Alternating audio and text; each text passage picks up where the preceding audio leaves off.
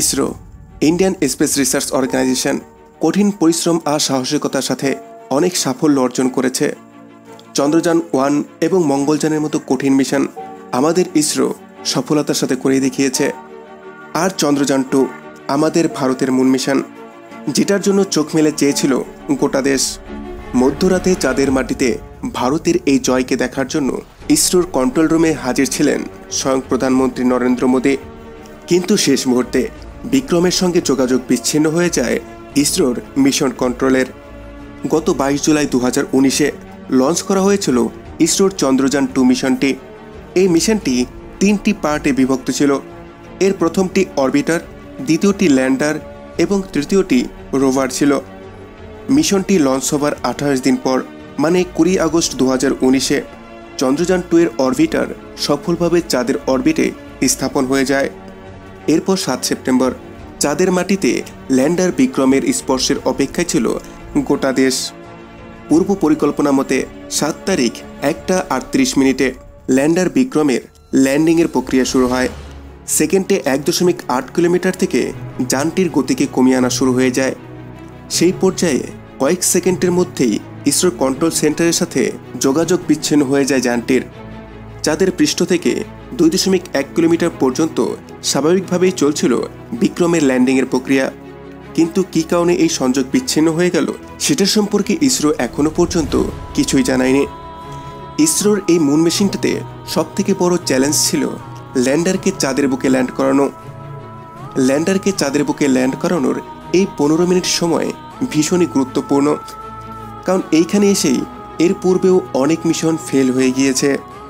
চন্দ্রযান-2 এর ল্যান্ডারটির ওজন ছিল 1471 কেজি।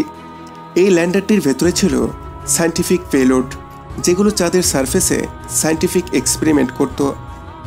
ইসরোর পরিকল্পনা অনুযায়ী এই ল্যান্ডারকে চাঁদের বুকে ল্যান্ড করানোর জন্য ল্যান্ডার থ্রাস্টকে অপোজিট ডিরেকশনে ফায়ার করবে, যেটা ল্যান্ডিংকে সফট এবং স্মুথ করবে।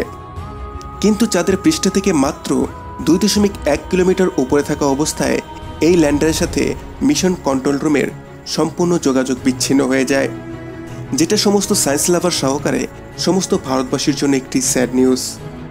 ল্যান্ডার বিক্রমের সাথে যোগাযোগ বিচ্ছিন্ন হতেই ইসরোর বিজ্ঞানীদের মধ্যে উদ্বেগ ছড়িয়ে পড়ে এবং তার জন্যই প্রধানমন্ত্রী নরেন্দ্র মোদীকে পরিস্থিতির গুরুত্ব বোঝানোর জন্য ছুটে যান ইসরোর চেয়ারম্যান কে শিবন। ইসরো মিশন কন্ট্রোল ছাড়ার আগে সেখানে হাজির কর্মী ও বিজ্ঞানীদের সম্বোধন করেন প্রধানমন্ত্রী নরেন্দ্র মোদী। তিনি বলেন, এখনও সাফল্য অধরা থাকলেও আপনারা যা করেছেন সেটাই বা কমকে। আমি আপনাদের সাথে আছি, হাল ছাড়বেন না। আপনাদের পরিশ্রমেই ফের আনন্দে মাতবে দেশবাসী। বন্ধুরা, চন্দ্রযান-2 এর ল্যান্ডার বিক্রমের সম্পর্কে ইসরোর তরফ থেকে এখনও পর্যন্ত তেমন কোনো প্রতিক্রিয়া আসেনি। চন্দ্রযান-2 এই মিশনটির অরবিটার সঠিকভাবে কাজ করলেও ল্যান্ডার বিক্রম কেন সফলভাবে চাঁদের বুকে ল্যান্ড করতে পারল না সেটার বিস্তারিত তথ্য নিয়ে নেক্সট ভিডিওতে আলোচনা করব। বন্ধুরা, এটাই ছিল চন্দ্রযান-2 এর লেটেস্ট আপডেট। যদি এই ভিডিওটি আপনার কাছে ভালো লেগে থাকে তাহলে ভিডিওটিকে লাইক করুন, কমেন্ট করুন এবং আপনার বন্ধুদের সাথে শেয়ার করুন।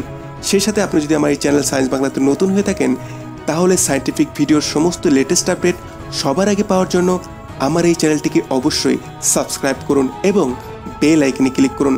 নেক্সট টাইম এরকমই কোনো সায়েন্টিফিক আর থটফুল ভিডিও নিয়ে আপনাদের সামনে হাজির হব। Thanks for watching.